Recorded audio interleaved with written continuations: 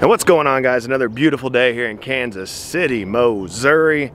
And yeah, I did a couple things real quick this morning that I felt needed to be done. And on the new Gravely, if you can see, it has those little pinhole zerks for your grease fittings. So what I've been doing is just popping these off and putting a regular just Clapsel zerk fitting on there. And yeah, I think I'm just gonna go to like Feldman's and just install those and keep those on there, because I don't know why I keep popping them out just to put that one in. Because since the Encore really doesn't get used that much anymore, I was just gonna pop the zerks off of this, but they're way too big and they don't fit. So what I have been using is the one off the sulky off this that works fine. But at the same time, why keep unscrewing those just to screw one in, put grease and switch them and stuff? Why not just install the ones I need? It's like, they're probably like just a couple cents each, you know what I'm saying? So yeah, guys, just another quick mowing vlog today. Like last time, I don't really know what I'm gonna be filming and not filming. I'm gonna try to film at least one property mowing. Probably the majority of this video is a lot of talking and stuff. But before I start this video, I want to give a huge shout out and a thank you to Brian Ring at Ring Lawn Care. He's been doing my website all last year and the beginning of this year, and I have easily doubled my workload just this year. And I would say 85 to 90% of those clients that are coming through are through my website email list. And that's awesome. And the reason that's so awesome for me, guys, is because I'm a very unorganized person. And if they go through my website and fill it out for the estimate, it keeps everything organized. I got their name, phone number, email, I got their address. Everything's just locked, loaded, ready to go. And there's also been a lot of bids I got on there that I just chose not to do because they're a little too far out of my property range. But if I was a bigger business, not solo, God, I'd have so much work this year, it'd be crazy. So my main focus for this week, for the extra amount of workload I have picked up, I'm right at 41, 42 properties this week. I'm gonna see if it's pretty easy for me to do it straightforward. Everything I do is within a 9-10 mile radius. So the majority of the days I can knock out anywhere between 12 and 15 by myself. But there's some days it's hot, it's nasty, you don't have the energy for that. So I got my schedule kind of laid out for like 8 to 10 a day, if that makes any sense, just so I can not feel like I have to work as fast and as hard and as stressed out. So I'm gonna see how this goes. If it goes really smooth, I'll have an idea of how many more clients I can pick up to max myself out. Because before, I always thought that 35 to 40 range was gonna be my max out, as far as doing 100% solo, plus freeing up my weekends to spend time with the family and go out on the boat and always make sure I have time for Braden's activities and appointments. But I'm feeling like I'll be able to do a lot more this year with the amount of calls I'm getting in, and just consolidating that route to do as much workload in a day as possible. But yeah, guys, we really got to get going because I'm talking about saving time and I'm wasting a lot of time talking to you on the camera right here. So this goes out to all you solo guys. All you solo guys in your area, let me know if you've been in business for a long time, what you kind of maxed out for and what you felt was your best and most comfortable number as far as servicing weekly properties.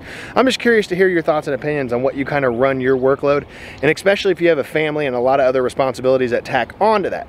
Now, if I was 18, 22 and I didn't have a family, dude, I feel like I could work 7 days a week, but I'm just starting not to be realistic.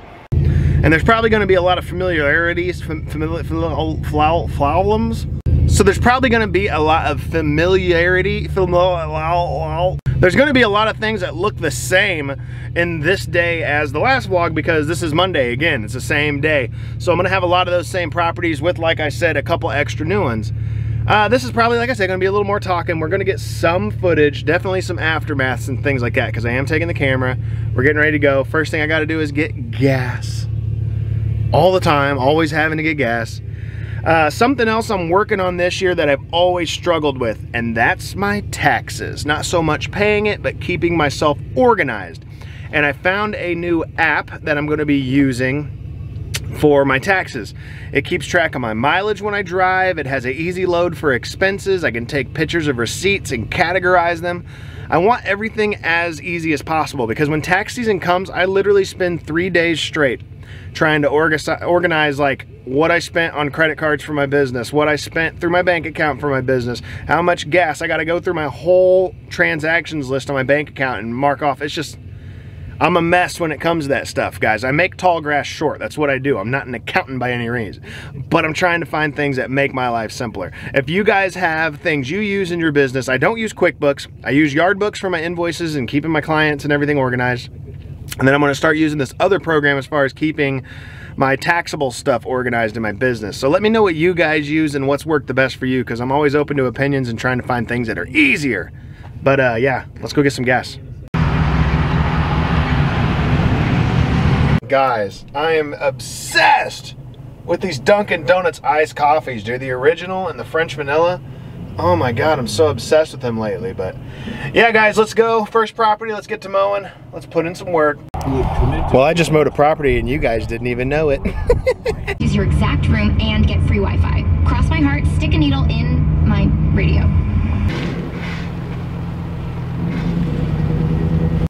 I will tell you what, guys, these vlog style videos I'm trying to start doing are gonna be super difficult for me because I'm not very good at multitasking. I just wanna get my jobs done and go home. So it's hard for me to keep remembering to pull the camera out. But yeah, I don't even know what number I'm on. I'm on a couple of however many. It's what, noon 30, whatever time noon 30 is. I had to have done at least, let me look at my schedule. 1, 2, 3, 4, 5, 6. I've done 6.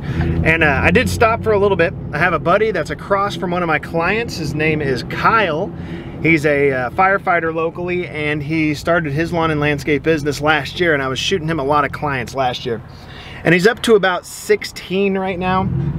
And I get calls for some people still, and emails, that aren't really in the area I'm looking to stay at and build my you know, route density as much. So I'm looking to shoot him some more. He's a super nice guy, super cool. We chatted it up for a while, so that's what it is, man. I'm talking about networking, because I know that's a guy, if I needed something, he'd be more than willing to help me with it, and vice versa.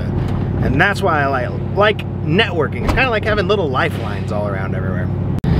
And we did go ahead and mow 2 brand new properties. I did not film those. I actually thought about grabbing the camera for one, but I like to at least text message these clients and say, hey, just to let you know, I do a lot of advertising in different ways for my business. Would it be okay if I recorded on your property? I always like to let them know. That way it's not ever an awkward moment of, why is that guy recording on my property? They know. I make sure that they know what's going on. But yeah, 2 super fun, nice, simple properties. But they look so good now with the edges done and the stripes, man. It just looks so good.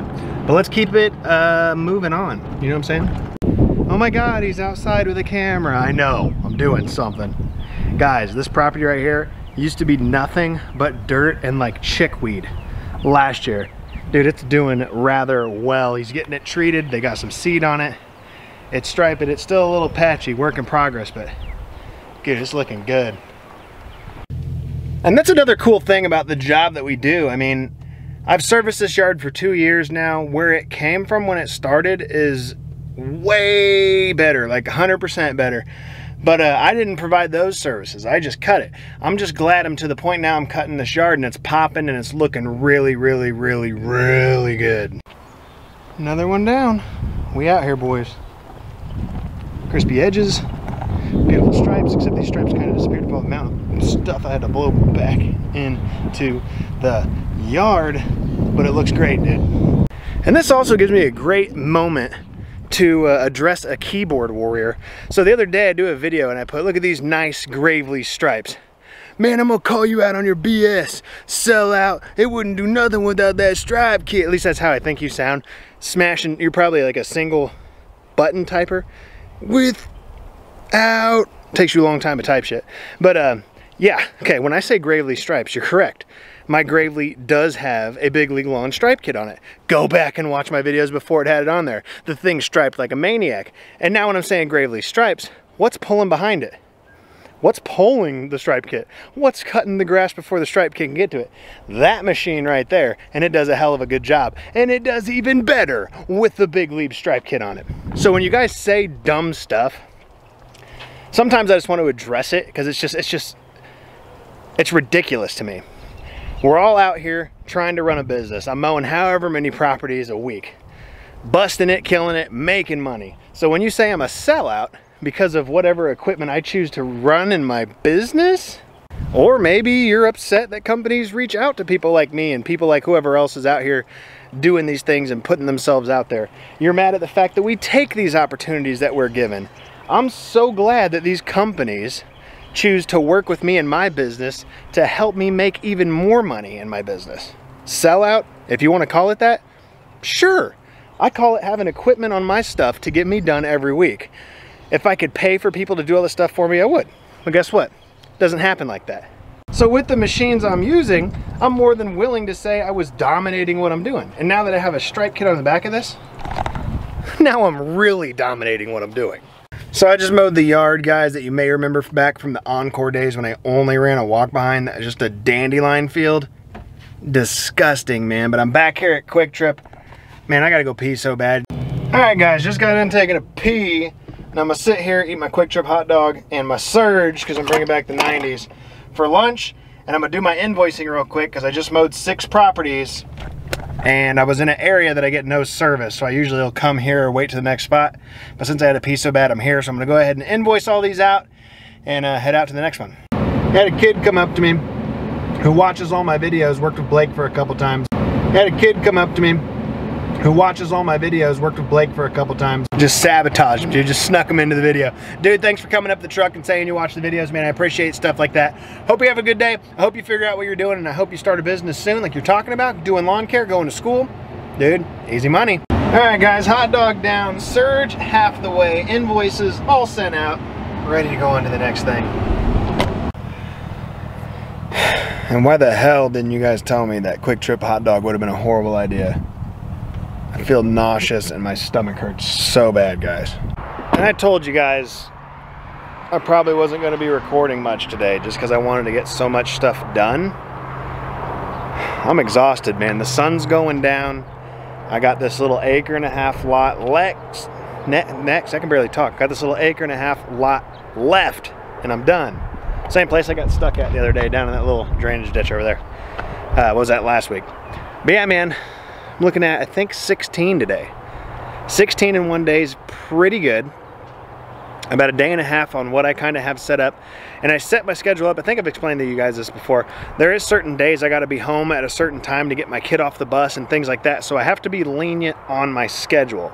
Otherwise, I'd just work sun up to sundown every day, make as much money as I could type stuff. But I got to be lenient on my schedule.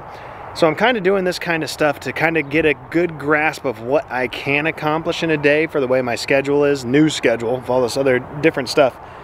But relatively, most of the clients are in the same kind of area and close to each other. So I'm boom, boom, boom, boom, boom, in and out, which is awesome. But yeah, guys, I'm just gonna get this done. I may show an aftermath of this property, even though I did last time. I'm just tired, man, I'm beat. It's a new start to the season. I'm not really in the lawn care bod yet, you know what I'm saying? So I'm still hibernating from the winter, you know, I'm trying to catch up on that.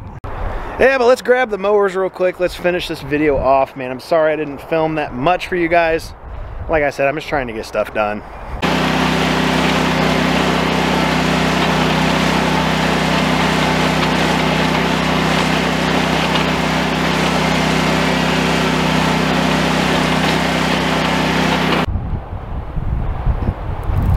So I got that all mowed, obviously. I still got to trim it and stuff, but a lot of you guys talk about the stuff you listen to while you're mowing, podcast this, you know, building the business. I want to let you know something. The whole time mowing that, I listened to Michael Jackson's Thriller, and I never had more fun and felt more upbeat in my entire life. So yeah, guys, thanks for watching. Like always, man, we'll do another one of these maybe in a couple days. I don't know. We'll see. I'm tired. I'm trying to think of what content I got coming out. I have some different things. I'll leave it at that. And more mowing vlogs. So like, comment, subscribe, guys. See you in the next one.